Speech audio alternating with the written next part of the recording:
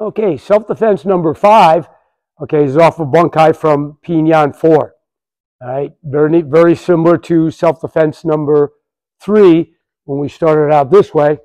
On self-defense number 5, we're going to start out very similar, except our hands are going to be open. Okay, once again, we're blocking a punch and striking almost simultaneously. So using Marissa as my partner, I'm going to start off in the ready position. She's going to throw a hook punch with the right hand. I'm going to block it with my left hand and strike with my palm to whatever's there. All right. Now, ideally, lots of times in prearrangement, we got to hit them right. In the reality, when somebody's throwing a punch and their head's all over the place, you're not necessarily going to be very specific where you hit.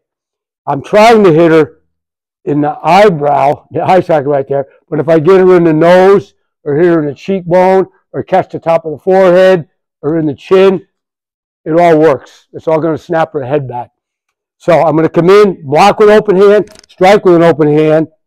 I'm going to bring her head back down. I'm going to curl her head, my hand behind her head, twist in, and then throw a roundhouse elbow to the jawline, okay, just below the ear, okay, or the temple, whatever happens to be available.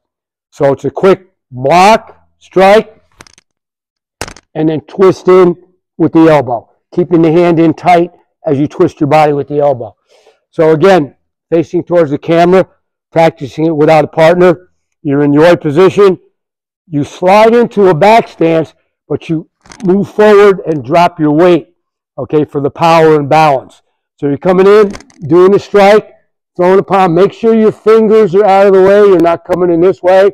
All right, curl behind the head, pull it in, and then twist tight into your hand. If you're doing it without a partner, okay, you'd hit your hand into your palm. All right, I'm going to try to, Haley and Marissa working with each other.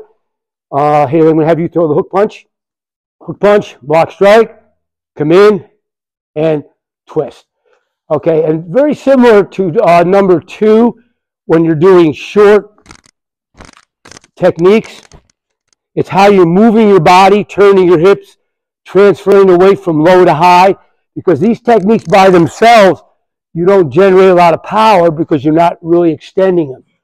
But by putting your body behind it, moving in on the strike, and really twisting my hips and my shoulders into the elbow, okay, and hitting with a hard surface, that's where the power and effectiveness comes from.